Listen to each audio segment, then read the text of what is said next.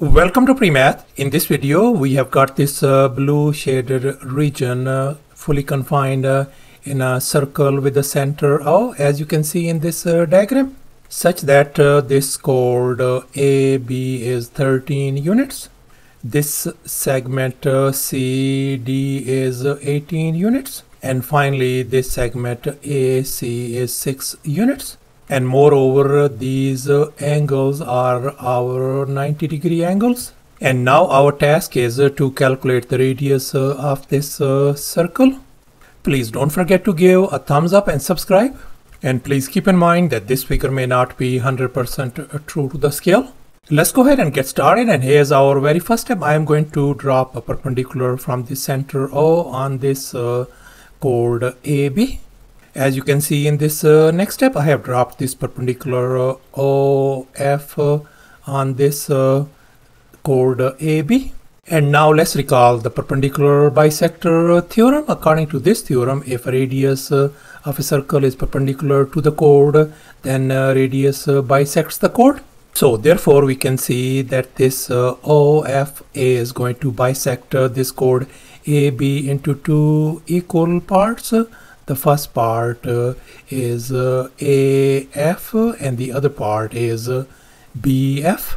And now we can see that this whole chord AB is 13 units. So therefore this AF length is going to be 13 divided by 2, and this BF length is going to be 13 divided by 2 units as well. If this segment AF is 13 divided by 2, then this CE segment is going to be 13 divided by 2 units as well. And now we know that this whole CD length is 18, and this CE length is 13 divided by 2.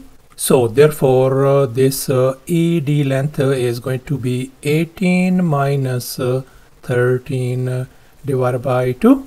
And here if we subtract these numbers, that is going to give us 23 divided by 2.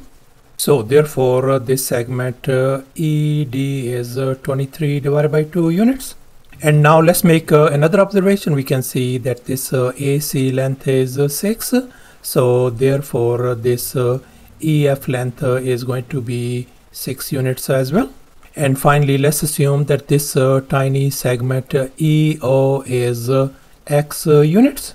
So therefore this OF length is going to be 6 plus X. So therefore I can write this one as X plus 6 units. And here's our next step. This time I have connected this center O with this point B. And now we can see this OB is the radius of this circle. So I'm going to label this radius as lowercase r.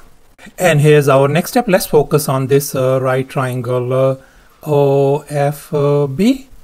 And we are going to apply the Pythagorean theorem on this triangle. And here's our Pythagorean theorem: a square plus b square equal to c square.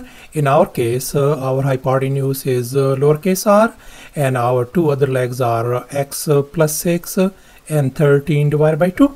So let's go ahead and fill in the blanks in this Pythagorean formula. In our case, a is x plus 6 whole square, plus our b is 13 divided by 2 whole square equals to our radius r square. And I'm going to label this one as our equation number 1. And here's our next step. This time I have connected this center O with this point D. And now let's make an observation. We can see that this OD is the radius of this circle as well. So I'm going to label this one as lowercase r. And moreover, this angle is 90 degrees. And now we are going to focus on this right triangle OED. And we are going to apply the Pythagorean theorem on this triangle as well. And here's our Pythagorean theorem once again: a square plus b square equal to c square. In our case, our hypotenuse is lowercase r. Our one leg is x, the other leg is 23 divided by 2. So let's go ahead and fill in the blanks in this Pythagorean formula. So we got x square plus 23 divided by 2 whole square equal to our radius r square. And now I'm going to label this as equation number 2. And here we are ended up with these two equations, 1 and 2. And now we are going to compare these two equations. We can see our right hand sides are identical, r square.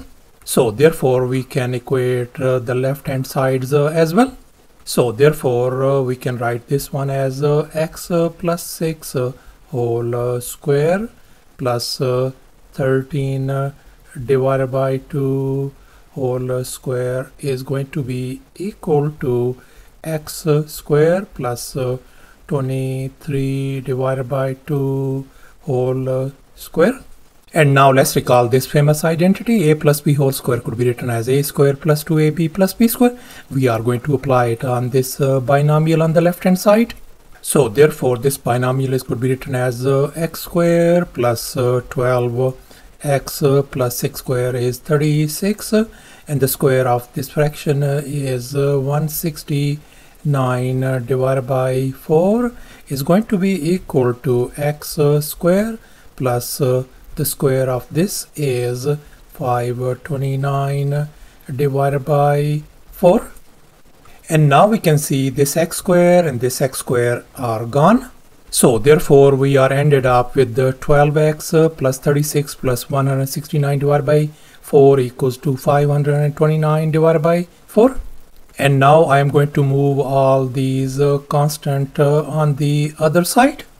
So therefore we can write 12x equals to 529 divided by 4 minus 169 divided by 4 and then minus 36.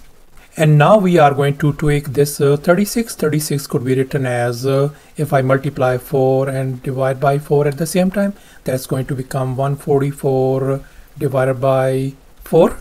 As you can see in this next step, I have replaced this 36 by this 144 divided by 4. And this way we have got this 4 as our common denominator. So therefore this could be written as 12x equals to 529 minus 169 minus 144 all over 4.